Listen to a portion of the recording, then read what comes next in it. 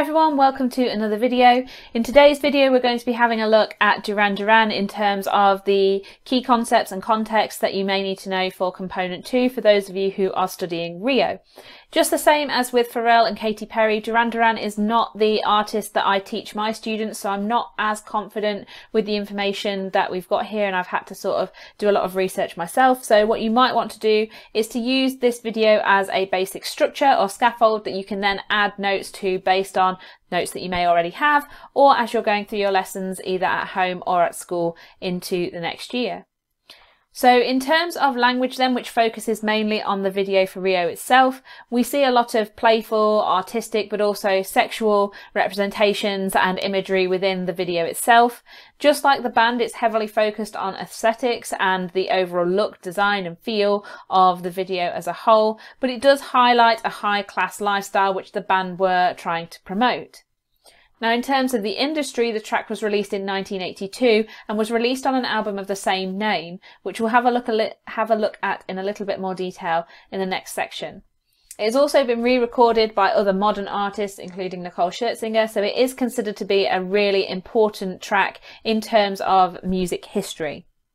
Now in terms of our audience, we've got a slight reversal here, obviously because this is considered to be one of the historical artists. So our primary audience are going to be slightly older, looking at perhaps 45 to 60-year-old women, B to C2 who are succeeders and mainstreamers, whereas our secondary audience are going to be younger, 16 to 40-year-old women, B to D, aspirers and mainstreamers.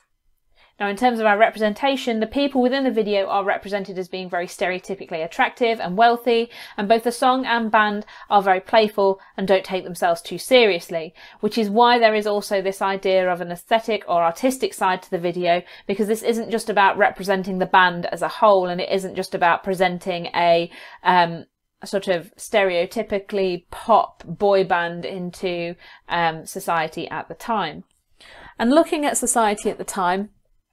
Duran Duran were sort of the epitome of wealth, style and class, so they were considered to be a very aspirational boy band of the era and gave their audiences something to look up to, which you can see in the way that they're represented in stock photos when they've been required to pose or to dress in a certain way. They also fit into this genre of music called new wave music, which focused on creativity and releasing something that was different to everything else that was around at the time. So breaking out of this idea of what's normal for the genre or normal for the period. Culturally, again linking to this, the band promoted creativity and individualism, which is very common to both the period that this was released in, but also to the new wave genre as a whole.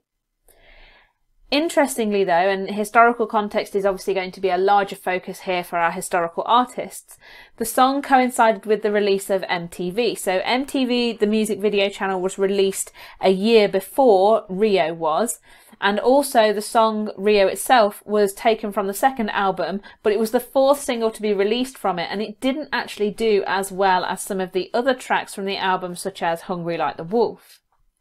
Now, at the time, politically, the Conservative Party and specifically Margaret Thatcher were in power during the time that the song was released. Now, the fact that the Conservatives were very, very traditional and more traditional back then than perhaps we would consider them to be today may explain why there was an increase in individualism and creativity, and why the band wanted to push this idea of individualism through not only this particular track itself, but also through the genre of music that they produced and also the way that they dressed and conducted themselves.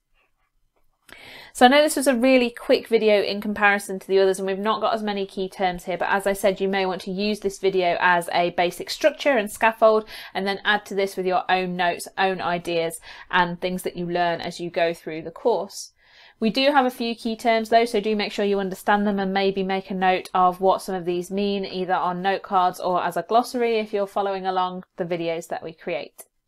If you haven't already, also subscribe, hit the button below so that I can get myself closer to 1,000 subscribers, and so that I can communicate with you guys over that community tab, which you did say you would like to see me using. For every person who subscribes, you also get a shout out, so if you've not had your shout out yet, please make sure that you let me know in the comments section below, or you can get in touch with me with ideas, questions, comments, anything you like through either the comments section below or through social media at media_revision on Twitter or GCSE Media Revision on Instagram. And I will see you guys later.